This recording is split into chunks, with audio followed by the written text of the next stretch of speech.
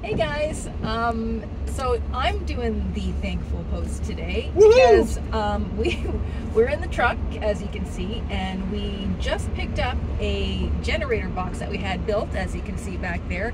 And today, I'm thankful that it's no longer really short season weather, because as I was helping, I've stinking whacked my left knee on the truck, and I'm pretty sure there's going to be a good bruise there.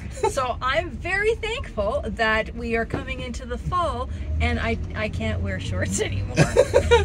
That's awesome. Yeah. Anyway, I'm so excited for you, Shelly. all right, you guys have a great day. Love you guys, and we'll chat soon. Yes, we will.